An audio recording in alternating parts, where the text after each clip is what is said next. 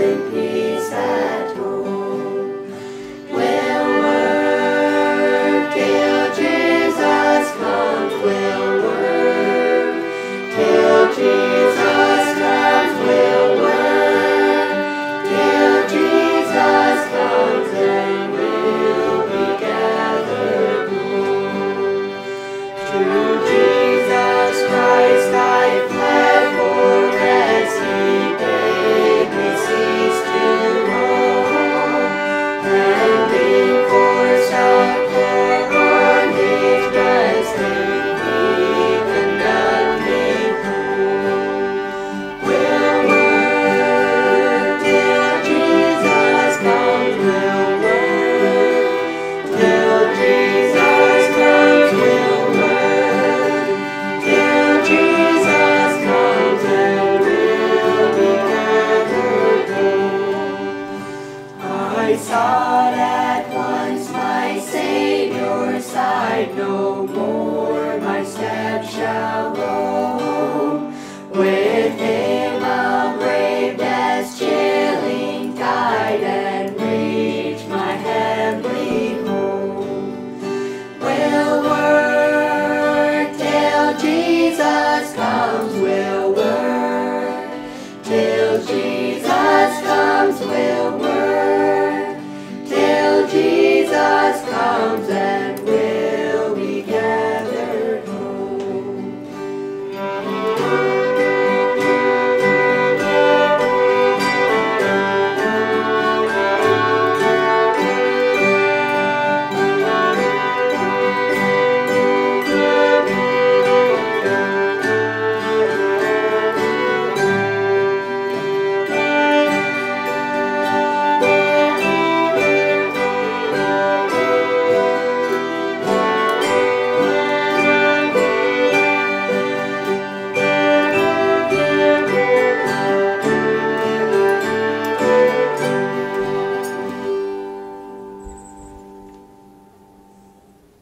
All right, what a blessing. If you will, take your Bible and turn to Matthew chapter 1, and we're going to continue. I think we did this last time on a survey through the book of Matthew, but we're going to kind of go through it and get right to chapter 8 here as we look at this book concerning Jesus. Concerning Jesus. Amen. The sweetest name I know. Amen. So let's pray and ask the Lord to bless this time. Father, we do thank you for this, and we do pray for each person and their need. And Lord, we thank you for your goodness and for your grace. Pray for those that were mentioned and those that we mentioned in the service. And Lord, we just ask that you bless each one and help every need. And we commit them to you. And thank you in Jesus' name. Amen. All right, we're looking at Matthew chapter 1, and it begins with the genealogy of Jesus. And Jesus was to come from David and Abraham, and that's what it says right here. And we know that Jesus is no imposter because Jesus fulfills the genealogy that are in the Bible. Yeah. And then we see his identity in chapter 1. And she shall bring forth a son, and shall call his name Jesus. So the Father is letting her know the name of Jesus.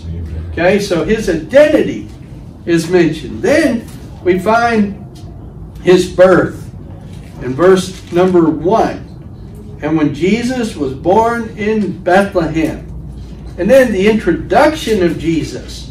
And so we find that in chapter 3, in verse 17, it says, a voice from heaven saying, "This is my beloved Son, in whom I am well pleased." Amen. And so God gives the introduction of Jesus. And then we find his temptation in chapter 4. And we find that in verse 1 and 2. It says, "Then was Jesus led up of the Spirit into the wilderness to be tempted of the devil. And when he had fasted 40 days and 40 nights, he was afterward a-hungered. And when the tempter came to him, he said, If thou be the Son of God, command these stones be made bread." And so we find the temptation of Jesus. And so we're looking at concerning Jesus, his genealogy, his identity, his birth. And here is the great introduction and then the temptation.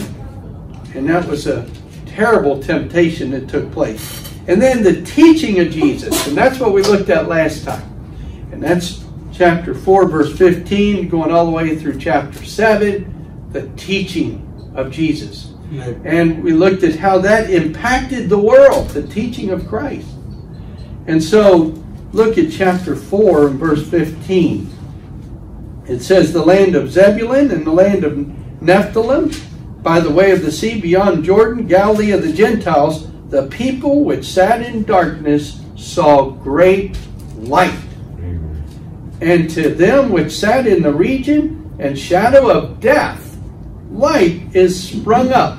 When nations are ready to die, Jesus can intervene, and they continue to live. They were in the shadow of death in that day, but light came, and these people found truth, and it preserved their culture in a great way. And so that's what Jesus will do. And then we find the teaching, and now today we're going to look at the demonstration of the life of Jesus. Okay? And this was through his miracles we find in chapter 8 and other things. And so go to chapter 8. Wasn't that quick to get all the way to chapter 8? Boy, I tell you. And so in chapter 8, we're looking at some things concerning the Lord Jesus. Now, when you look at the teaching of Jesus, it taught the people how to live, how to pray, and how to set goals, and how to interrelate to God and people. Okay, that was the teaching of Jesus. But in the demonstration of Jesus, where he does these miracles, we learn about his divinity. Amen. And we learn about his sovereignty. And so Jesus is divine. And he's sovereign. That means he's all-powerful. We learn that. Jesus has power over the animal world, the physical world, even gravity. I mean, Jesus can defy gravity. We learn this all through the miracles of Christ. And he has power over the physical world. The physical world. And so, he can heal diseases. Amen. He can help people that are blind to see. He can do all these things. Now, if you think that these healers that are bumping people on the head and they're falling down flat and everything is of God, I'm sorry, that's not a God. Okay? That's a big money racket. That's what that is. The healing. But Jesus, he really could do that. You see, these healers wear glasses. They get old. Well, why don't you heal yourself of getting old? You see, the reason for the miracles of Christ is to demonstrate who Jesus is. Right. We don't need to demonstrate who Jesus is by miracles anymore. We have the Bible. And it tells us that time frame that Jesus demonstrated these things. You see. If we try to imitate all that, what we're doing, we're trying to be Jesus ourselves. Do you understand? So there's Christ, and there's the spirit of Antichrist. And so the devil always mimics Jesus. Now, what is a wolf in sheep's clothing? Is it a nice little docile animal that you can pet and you can feed graham crackers? No. If you give a wolf a graham cracker, what's he liable to do? He's liable to chew your arm off. Okay? They're not nice. And so, Jesus said, you'll know them by their what? Fruits. Fruits. So if something inside you says, something about that just doesn't look right, guess what? It's not. If you know the truth. And so the truth is what sets us free. Now, we're looking at the demonstration of Jesus. And this proves his divinity and his sovereignty. He's got all the power. Okay? Jesus not only was sovereign, we see his deity, that he is God incarnate. You know what all false religions teach? They all teach that Jesus is not divine. He is not God. Or they alter that belief. You know what else? All false religions, they teach you have to work and be good to get to heaven. But guess what? Nobody is good enough to work to get to heaven. Amen. If we were, would we need Jesus? No. If we were good enough, would God send his son to die? No. If we were good enough, we would not need Jesus. So the devil, he loves to imitate things about God, but he doesn't tell the truth. Right. The truth is what sets us free. And so this demonstration of the life of Jesus teaches his superiority over the devil. He's superior over the devil. He has more power. The devil has power, but Jesus has way more power than the devil. And so this is what we see in this chapter. We learn about what happens to those that get close to Jesus. So we're going to look at that. Do you want to be close to Jesus? Amen. Amen. All right. Well, this is what happens when you do. And this is what happened to them. And so what we're looking at is what happens when people get close to Jesus. You see, what people need is clarity and reality of Jesus. We just need to see who he really is. If we're going to get help, we got to identify who Jesus is. And what people need is to experience meeting him. You know, we can know about someone, but we can't get any help till we meet them. And when it comes to Jesus, you know, you can know, we got stuck back in the snow a couple years ago, and Diane was there at her home close to where we got stuck, and we went to her house. Said, do you know anybody can get us out of the ditch? We're stuck in the ditch. I didn't get any help till I met that individual, and when I met him, he took his truck and he pulled the truck back where we were and got a chain and he pulled us out. See, I could know about him, but until I meet him, I didn't get any help. Until I met this person. That's right. Do you understand? We got to meet Jesus. And so, as many as received him, to them gave he power to become the sons of God. When you meet Jesus, he'll put you in his family. He'll save your soul, and he'll put you in his family. Amen. And so, what happens when people meet Jesus? Well, number one, every problem that you have will be solved. You say, how can that be? Because when he comes in, if you don't get it solved right now, it's going to get solved in the future. Amen. So sickness, God, he allows people to be sick because, it's not because they're so bad. Christians can be sick. Now, sometimes it is because they're not doing right, but they can be sick or have things go wrong so that they'll look forward to when God fixes it in the future. Amen. Because he's going to fix it one day. If he doesn't fix it now, he does heal some people. But it's not being zapped, okay? And then straightening out, look like you're levitating and falling backwards. Okay? What do you do in the Bible if you're sick? It says, if it's any sick among you, call for the elders of the church.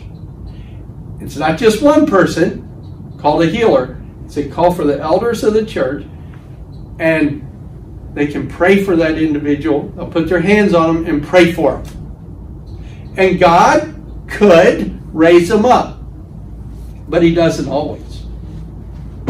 Some people he wants to leave in suspense until they get to heaven. It's like, hey, I can walk now. My hip doesn't hurt. My shoulder doesn't hurt. My elbow doesn't hurt. My toe doesn't hurt. Right, Mark? Yeah. My neck's fixed. My teeth are all there. Wow, I'm in heaven. Okay? And so, when we meet Jesus, every problem we have, this is what happens when we meet Jesus. It's either solved immediately, like I had a problem with alcohol before I accepted Jesus. When I was 18 years old, I drank as a teenager. My dad did it all the time, so I did. I was following my dad. God just took it all away. And some other compulsions and habits and different things. But guess what? He didn't take away the desire for nicotine. That took some time. Okay? Took some time. And prayer and you know, sometimes people just don't get everything fixed. You know? None of us do. Okay? Because you're not totally mature until you get to heaven spiritually. Okay? The Bible says when we get saved, we're like little babies.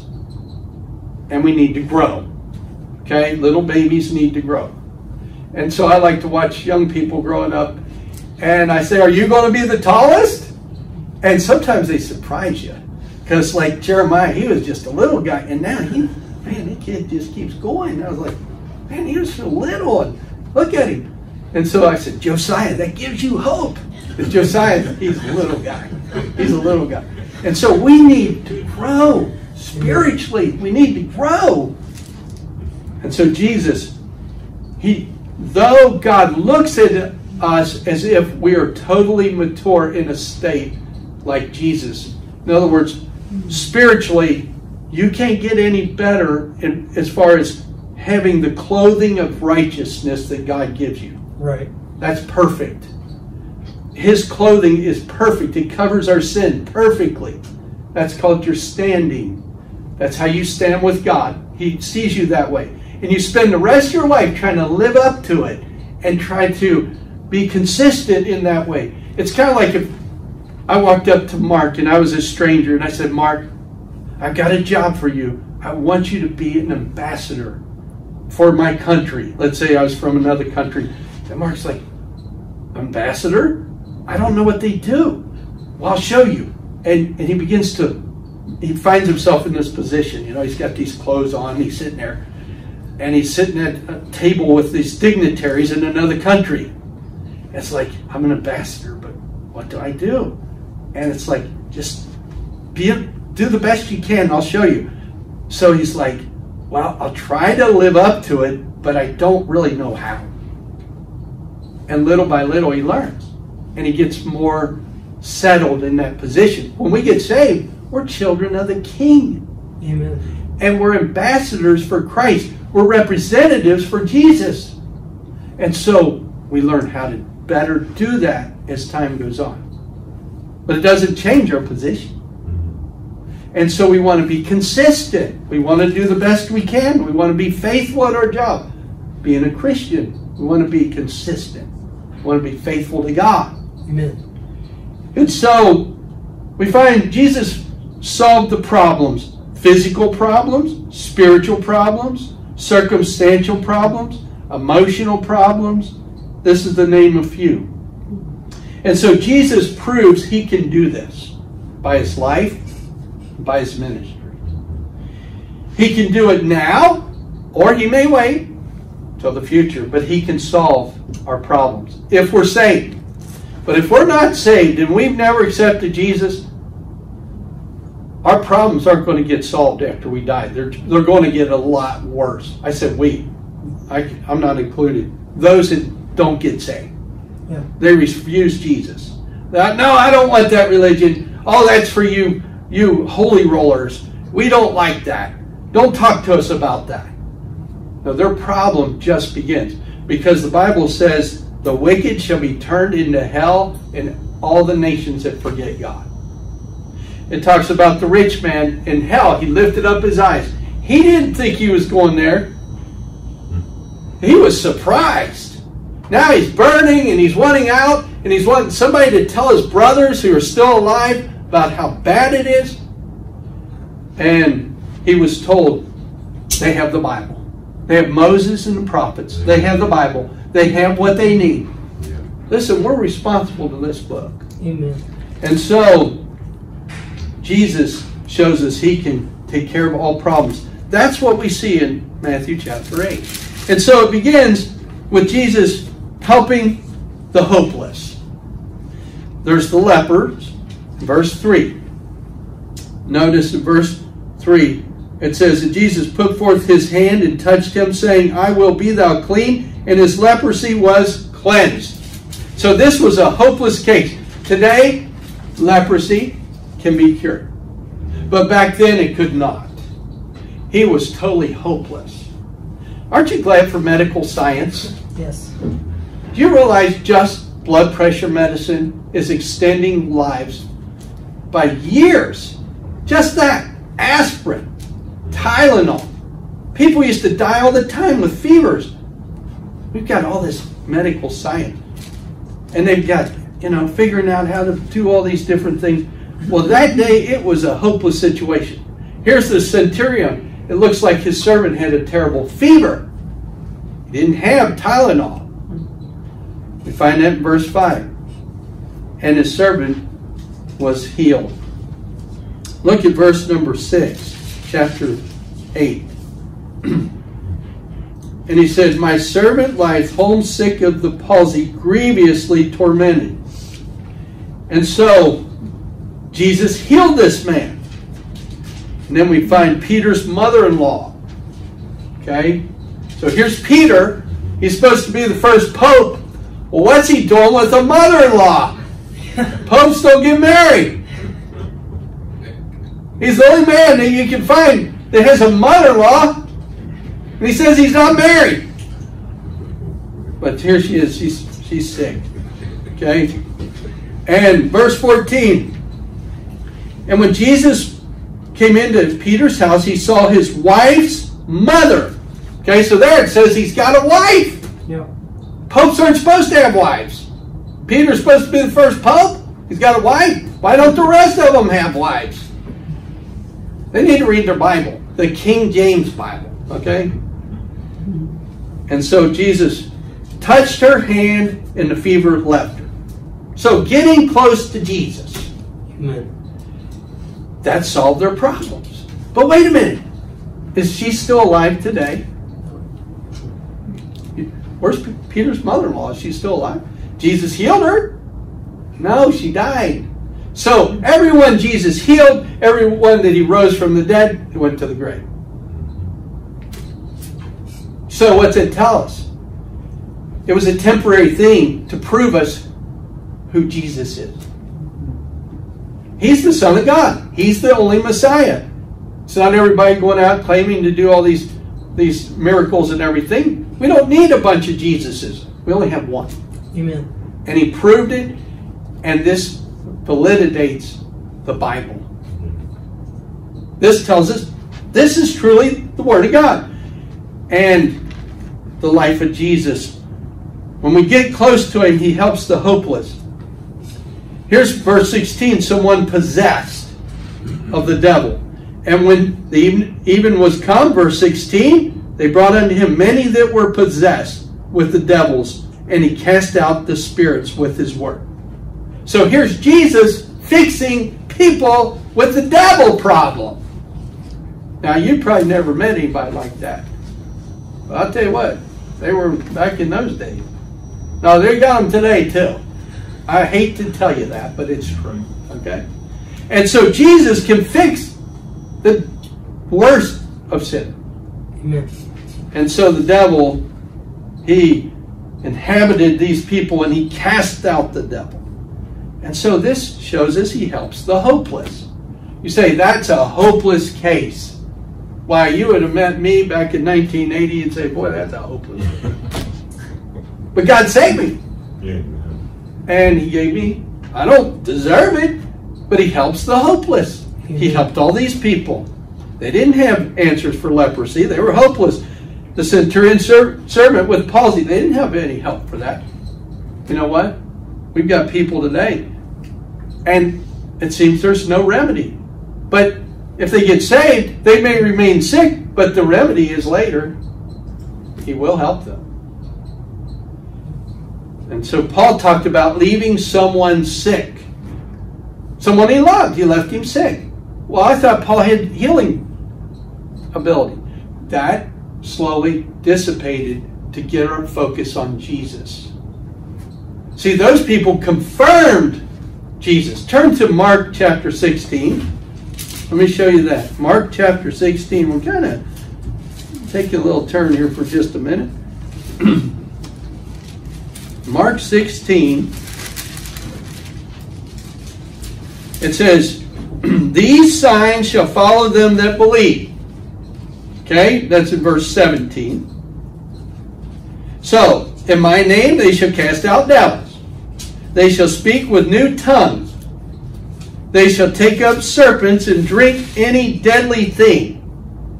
It shall not hurt them. They shall lay hands on the sick and shall recover. Now, that's what they're going to do. But wait a minute. Jesus is talking about people right after he was there on earth. And what are these people supposed to do? What was apostles supposed to do? What was Matthew, Mark, Luke, and John supposed to do? They're supposed to record and prove that Jesus really is the person that he said he was. Then go on to verse number 20.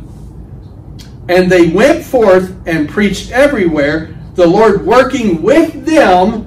And what did they do? Confirming the word with signs. Amen. Now look, the word wasn't complete yet. Do you understand? Paul hadn't given us the epistles yet. But now, listen to me, don't miss this. It's confirmed by their ministries. Jesus endorsed them, and he gave them these powers, but that confirmed their word. Now guess what? The word's complete. Amen. Now, I'm not saying God can't heal. He can. I know one girl. She was a little girl, Bethany Wilson. They gave up on her, had leukemia. I had a sister who died of leukemia in 1969. I didn't know the Lord. My parents didn't really know the Lord. She died of leukemia. But that little girl, the whole church, First Baptist Church of Milford, Ohio, people were praying. I believe they laid hands and they prayed for her. God healed Bethany Wilson of something that was incurable, leukemia. So God can heal. Don't think I don't believe that. I do. But we got to do it the Bible way. Amen. We got to do it how God said. And so, but these confirm the word. So we don't need, they say, well, we got to have all these signs and wonders. No, we already believe based on this book. Jesus is the Son of God. He fulfills the chronological aspect of the Bible. He fulfilled the divine aspect of the Bible. He endorsed those, and they endorsed him, and he gave them the same ability in some respect, but not completely. And then he gave us the book. We don't need all the fireworks anymore. No more than we need shaking of mountains. When, Moses went up on the mountain, the earth shook, lightning and thunder. But then what did Moses get? A copy of the Bible. So then Jesus came, did some earth-shaking things, left us a New Testament. But it wasn't complete. Then here comes the Apostle Paul. He's doing all these things, confirming the Word.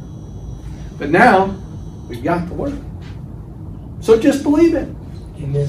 Just believe it and follow the Word. Okay, so getting close to Jesus means help for the hopeless, and it means guidance for the aimless. People are aimlessly going along. You take an arrow. I don't know if you've ever done it, but take an arrow and just shoot it. I don't know where it's going, but it was cool going up and out of sight. I'm not going to tell you what we used to do.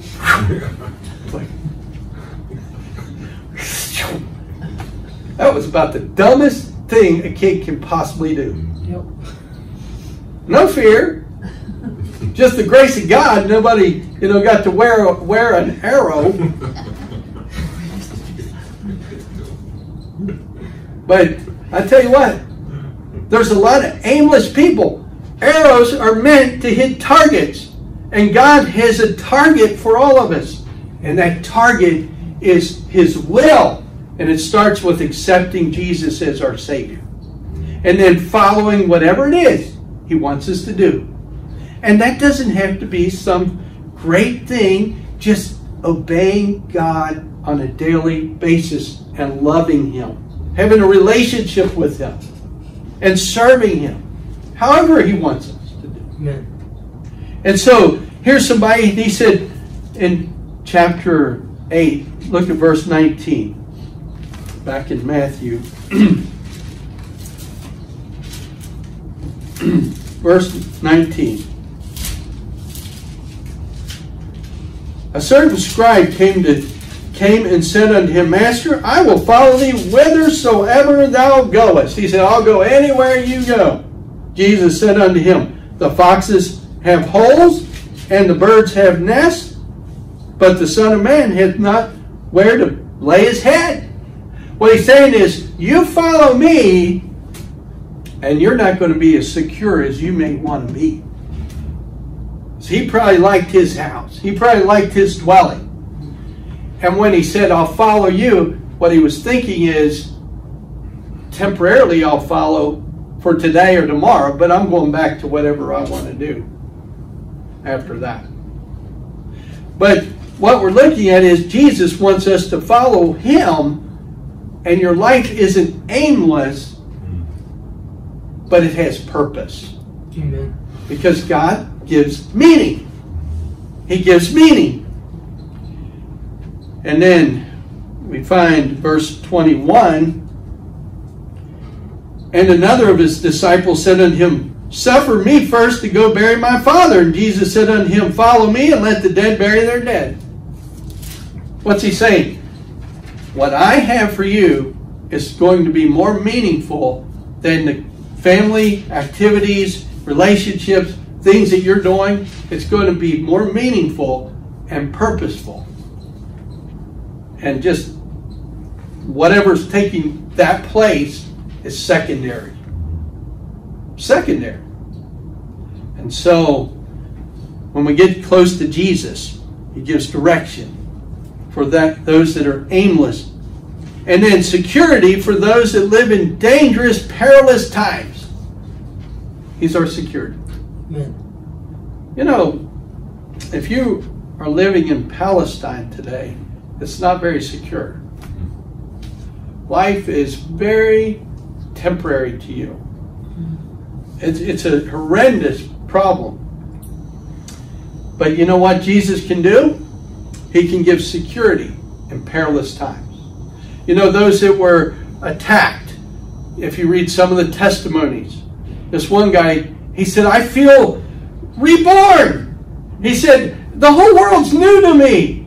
He said, I can't explain it, but I don't know. It sounds like he got saved, is what it sounds like. He heard the gospel and he must have, but he was showing, you see that bullet hole, that bullet hole, that bullet? I was standing right here, and it was almost an outline around him, you know. He's like, secure in Christ. I guess he must have said, this is the only thing I could, listening to him, and I'm pretty good at detecting if somebody gets saved. My neighbor, his name was Tom. And he'd go by where we used to live in Pennsylvania, and I'd say, hey, Tom, and he just kind of, and then after a while, he wouldn't even wave. One day I went and prayed, and I said, Lord, why doesn't he wave? I'm being nice to him. Why isn't he waving back at me? I'm just trying to be nice. And then one day, a few months went by, maybe it was even a year or two, and Tom come walking by, and he went, and then he went in his house. I went in the house, I said, Amy, Tom got saved. I call his wife. I think he got saved. She called up. Guess what? Tom got saved. And I wound up baptizing Tom. And so he waved ever since. You see, something happens when people get saved. And so Jesus, He changes lives. And He helps us in these perilous times that we're in. And He changes things. He is our protection. And you can identify people that get saved. That guy, He said, I feel reborn. Everything's new. I thought, man, something happened to that guy. He's being shot at, but why he's being shot at? He must have said a prayer. Lord, what David told me about accepting you, the best I know how, I believe you died for me, I believe you're real, I believe, would you save me? And God must have saved him. We didn't get the whole story. But he is our protection. He's our help. And we find the disciples get in a storm. And notice, go to chapter 8 again and look in Matthew 8, verse number 24. Chapter 8, verse 24. It says, and behold, there arose a great tempest in the sea, insomuch the ship was covered with the waves, but he was asleep. How could a ship be covered with waves and Jesus be asleep? How can that be? If it's covered with waves, the water, back then, those ships weren't enclosed. You would think the water would hit him unless they had some kind of canopy and the disciples were holding up the canopy to protect Jesus. I don't know. But he's asleep. And the disciples came to him and awoke him, saying, Lord, save us! We perish! And he saith unto them, why are ye fearful, O ye of little faith? Then he arose and rebuked the winds and the sea, and there was a great calm. And so here are people not only are hopeless and aimless, but here they were helpless without Jesus. And he can help people that are helpless. Amen. And then Jesus gets over and he meets, in one passage it talks about one person full of the devil. In another passage where we're reading here, it talks about two men. In verse 28, and when he came to the other side unto the country of Gergesenes, there met him two possessed with devils coming out of the tombs, exceeding fierce, so that no man might pass by the way. And so these people were fierce. If you go over to Mark chapter 5, look at verse number 22. There cometh, I'm sorry, let me get there myself. Mark chapter 5, verse 1. And they came over unto the other side of the sea into the country of Gadarenes. And when he was come out of the ship, immediately there met him out of the tombs a man with an unclean spirit, who had his dwelling among the tombs, and no man could bind him, no, not with chains. Now here's somebody who can break the chains on a handcuff. I mean, he was strong, superhuman strength. You know, when people are full of the devil, they're very, very strong. And then notice, because that he had been often bound with fetters and chains, and it says the chains had been plucked asunder by him, and the fetters broken in pieces. Neither could any man tame him. And always, night and day, he was in the mountains and in the tombs, crying and cutting himself with stones. This man was a miserable mess. And when he saw Jesus afar off, he ran and worshipped him. You know, not everybody that comes to church is full of God. It's true. He's worshiping God, but he's full of the devil. And so, I can't explain that exactly, but he recognized who Jesus was. You know, a lot of people today, they don't recognize who Jesus is. But here's a man full of the devil, and he knows. And so, here's a man who is in great need. And he is hopeless. And he is aimless. And he is helpless. He's all of the above. And so this man needs Jesus. And back in Matthew chapter 8, we find, again, talking about these demonics. Full of the devil. And we see that here. verse 29, they cried out, saying, "What have we to do with thee, Jesus, thou Son of God? This is the devil crying out within him. Art thou come hither to torment us before the time?" And Jesus cast the devils into the pigs. And so we find the devils besought him, saying, "If thou cast us out, suffer us to go away into the herd of swine." Some say there were 2,000 pigs. And there were so many devils in this one person, or there were two in the other passage. There were so many. There were enough to drown 2,000 pigs. That's a problem. Okay? How much does that cost? Well, you can ask Jonathan because he just bought a pig recently. And I think he paid over $1,000 or something. So, here's 2,000 times 1,000. How much is that? That's $2 million worth of bacon. Now, do you think a farmer's going to be upset if $2 million worth of his bacon goes into the sea and drowns? How are you going to process 2,000 pigs that quickly? He's going to lose them.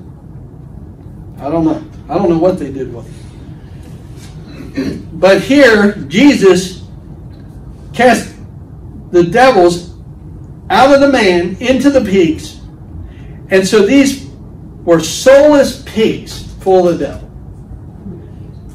And these were clueless pigs full of the devil. And we find the devil was bodiless.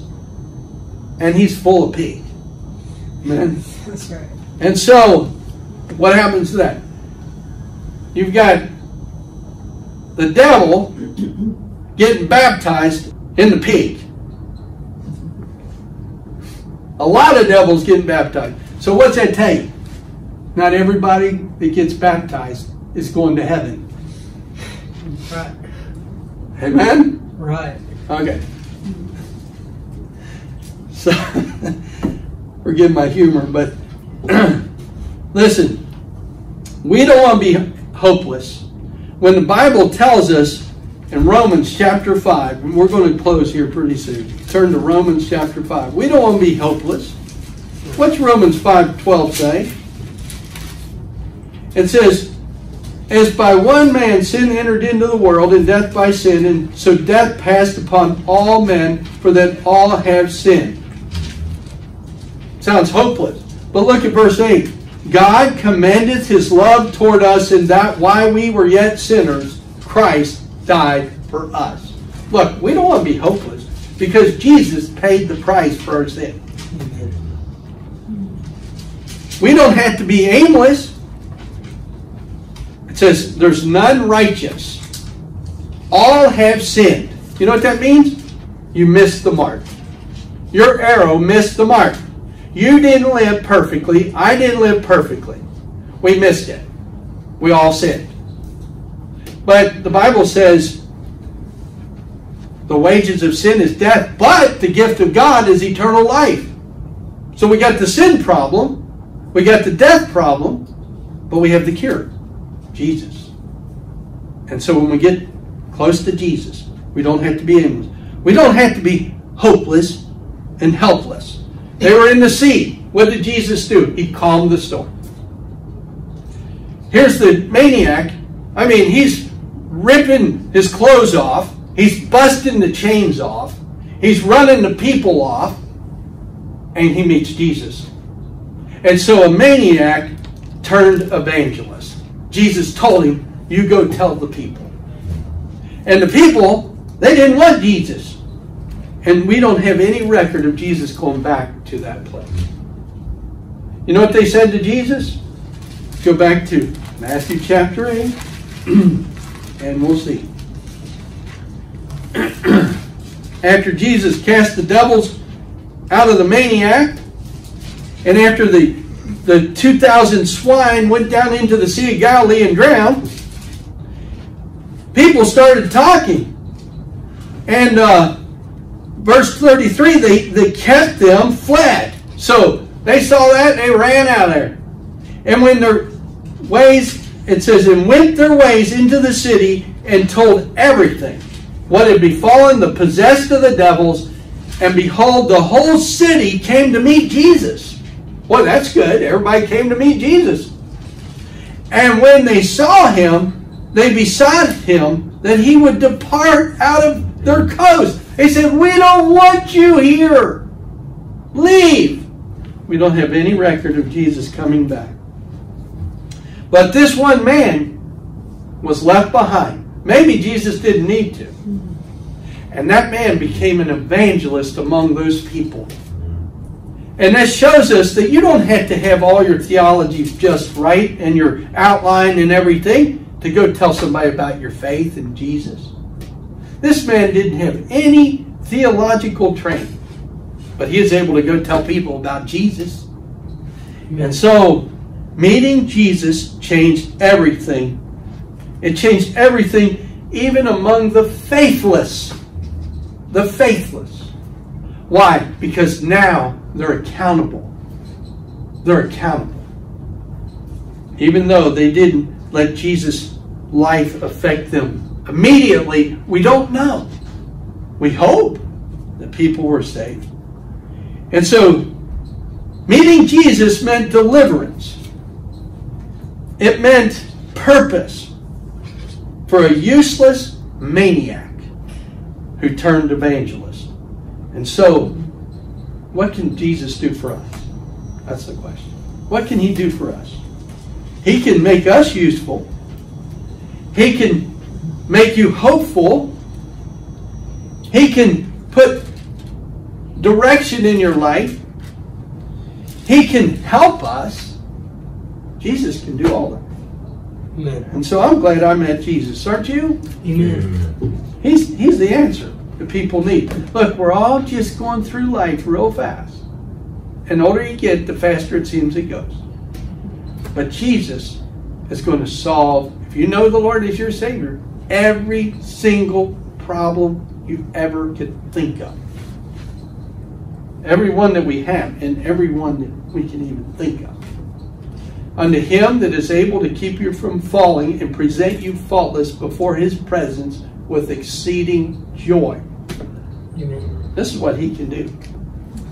He can present you perfect before the Father.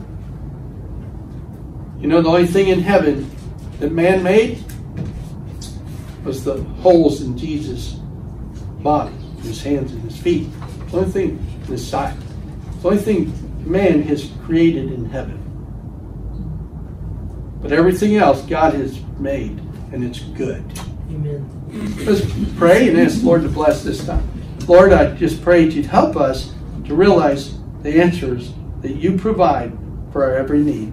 And let us rejoice that you are in control of all things. Lord, help us look forward to heaven and all the problems are solved. Lord, until then, help us be faithful to your will each day. We pray in Jesus' name. Amen.